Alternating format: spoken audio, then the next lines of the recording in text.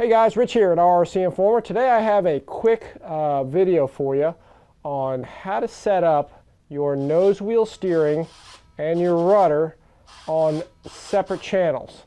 Now this applies to planes like this, the LX models F4 Phantom II, a lot of the free wing models such as the F-18 Hornet and the Stinger 90.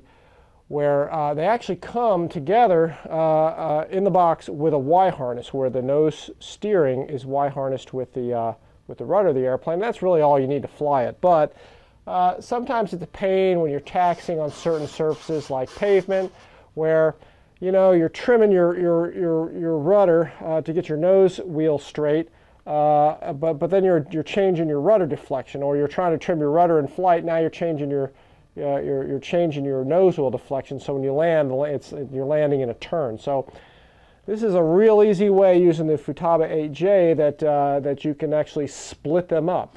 You have to have an extra channel, so you want to take the Y harness that both of these are on, and you want to take the Y harness out and plug your rudder into your rudder channel, which on Futaba is number 4, and you want to plug your nose wheel steering into an auxiliary channel, and in this case I'm using channel 8, okay, to set this thing up with. Now you notice right here I have full control of rudder and nose wheel steering. You can see they're all working in the same way, in the same proper direction. But the beauty is now I can trim my rudder, and you can see the rudder way in the background moving, but my nose wheel is not turning at all. So I can go ahead and I can trim only my rudder if I want to. And then with my nose wheel, if I want to trim that while I'm ground taxiing, I actually set it up for this VR knob, this center knob. And now, as you can see, I can turn that knob, and it turns my nose wheel. It trims my nose wheel out, but it doesn't mess with my rudder, as you can see up there. So this is great because this VR knob usually is kind of useless in flight because it's really hard to reach it, which is good for a nose wheel steering trim. Because you can't bump it or mess with it while you're flying, hopefully. But again, this will allow you to trim your nose wheel. This will allow you to trim your rudder. They both work in the same direction, and this video is going to show you guys how to set that up on your airplane. Now the first thing you want to do is separate your rudder and your nose wheel servos. Normally they're connected to a Y harness in a lot of these jets, these EDF jets, and they go into channel 4. So you want to unplug them. Again, put your rudder channel for your physical rudder into channel 4, or your rudder channel.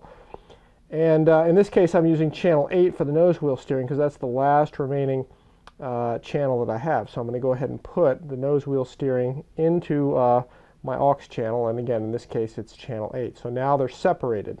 Now that we have the rudder servo plugged into the rudder channel, which is number 4, and we have the nose wheel steering servo plugged into the aux channel, aux 2, which is channel 8. We're going to go into the menus here. And we're going to change around a few things. The first thing we're going to do is we're going to actually go to page 3. And quickly we're just going to assign the nose wheel steering to something. Now, what we're going to want to use to move it ultimately is going to be this VR knob for steering. And you notice it doesn't steer it right now. So what we're going to do is we're going to go down to channel 8, which is where we have our nose wheel steering plugged into, and we're going to assign it the VR knob instead of one of these trim switches. So as we move it to VR, now we've actually assigned it to the VR knob. So as I turn this thing, we now have some nose wheel steering, but it's still not linked yet to the rudder. This rudder stick is right now only moving just the rudder, and we need to link them together now. So we back out of that menu. We're going to go over to programmable mixing menu, and we're just going to select number 1, because we're going to make a programmable mix. And once we get in here, what we're going to do is we're going to assign, and I had already put these in here, so I'm actually going to clear these out so you can see what this looks like. The mix is inhibited, trim's off, some switches are selected, and the most important thing we're going to do first before we do anything is go to master and assign it rudder, and we use our plus and minus keys for that. And then our slave channel is going to be aux 2, channel 8, which is our nose wheel steering. So again, we go down there, use our plus and minus keys, and select those. So the master is rudder, slave is aux 2 or channel 8 for our nose wheel steering. Once we've done that, now it's safe to actually activate the mix. So we go up here to the mix, and instead of inhibiting it, we're going to activate it and turn it on. The trim, we're actually going to put that off, okay, and make sure it stays off. The reason we don't want trim activated is because if I move my rudder trim, it will also turn my nose wheel steering, which I don't want it to turn that. I only want this trim running or trimming just the physical rudder. Then we're going to go down to switch, assign a switch to this function, which doesn't really matter because we're going to leave it on null anyway, but switch F is the training switch, which spring loads off. And we don't want to assign a switch because if I flip the switch, then it would turn your nose wheel steering off, which you really don't ever want to do. So, and then the switch position is either on, up, down, or null. So we're just going to leave that in at null. So there's no switch that will actually shut our nose wheel steering off. Now, once this is all done, we now have to get our nose wheel steering, our nose wheel linked with our rudder control. And the way that we do that is we just go right up here to where it says rate. And you notice as I move this left and right, it actually highlights left for left and right for right. So we have to highlight the correct one. And I'm going to show you exactly how this works. I'm going to go left rudder first, left turn. And I had already done this on mine, so I kind of know where it goes. You may have to go plus, as you can see here, or you may have to go minus, depending on which way yours is set up. So what I'm going to do is go plus 9. You can see the nose wheel is actually turning right now. I'm going to go all the way up to 90%.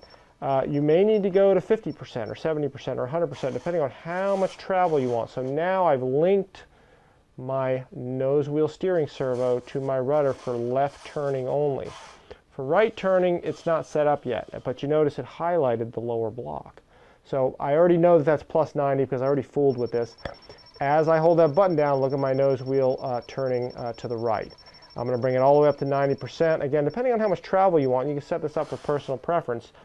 Now I have steering in the proper direction and everything works really nicely.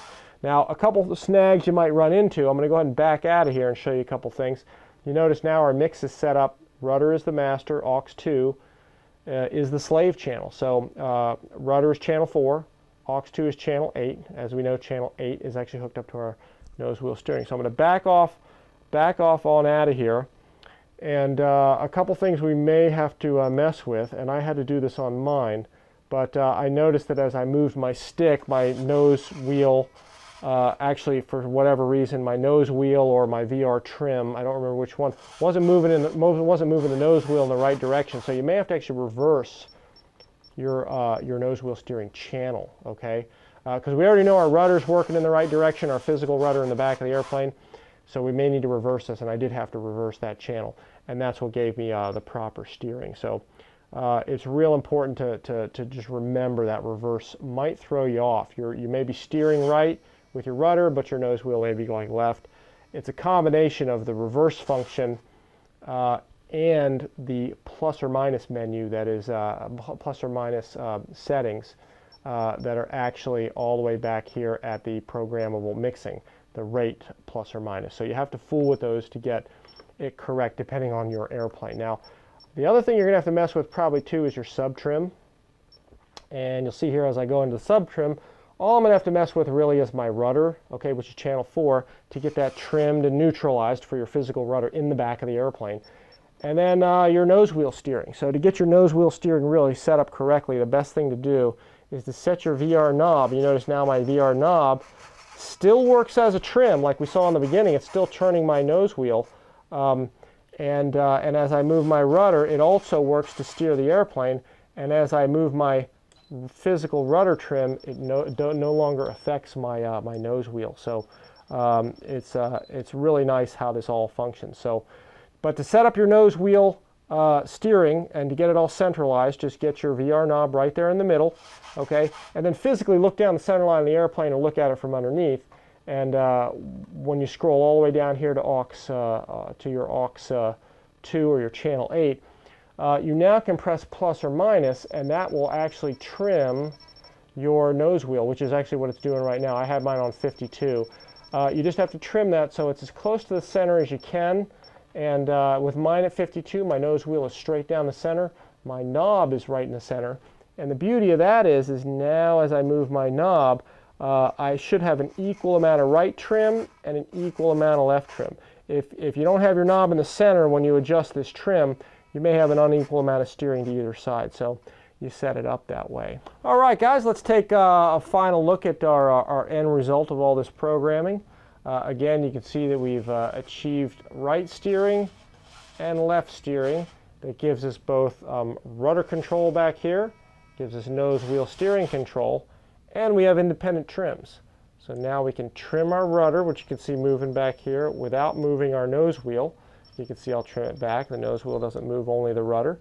And our nose wheel steering knob here just turns our nose wheel and doesn't affect our rudder at all in the back. So real easy to program. Again, this is applicable to any airplane that has a separate rudder, a physical rudder, and a separate nose wheel steering. And they're linked on a Y harness. Now the factories do this just to keep it a little less expensive. You can mechanically set it up this way. But especially when you have a jet like this, you're handling it on pavement, it just makes steering it so much easier to be able to trim it with just this knob without affecting your rudder. And then, of course, you can trim your rudder in flight without affecting your nose wheel steering when you land. And really quick, guys, just to summarize and go into the menus again, the only things you're going to really have to mess with are a programmable mixer, which you're going to make the rudder, the master, and the nose wheel steering, which is channel 8, the slave. And you can see here, master is the rudder, slave is aux 2. Then you activate your mix. You leave the trim off because you don't want your rudder trim to trim that. Position, switch position is null. Any switch doesn't matter, but you're going to want that off. Adjust these plus or minus how you need to, okay, to make sure that everything's turning the right way. And then, of course, your auxiliary channel, like we talked about, you're going to assign channel 8 for your nose wheel steering to be whatever knob or button or switch that you want to trim your nose wheel. In this case, it's the VR knob. And then the only other two places that we're going to go is on the first page here, where we may have to reverse a channel, possibly 4 or 8, and mostly it's 8, the aux channel, that we might need to. And then, of course, we go into our sub-trim menu here. And again, you may have to adjust just your rudder. You can do that independently, or your nose wheel steering. Anyway, guys, that about sums it up. I hope you guys found this video useful. I sure have, and it really helps, again, in setting up any airplane with independent rudder and nose wheel steering trim, but they still operate on the same channel. It's just such a great way to fly. Anyway, guys, thanks for checking out this video once again. Thanks for checking out RC Informer. And as always, guys, we'll see you next time.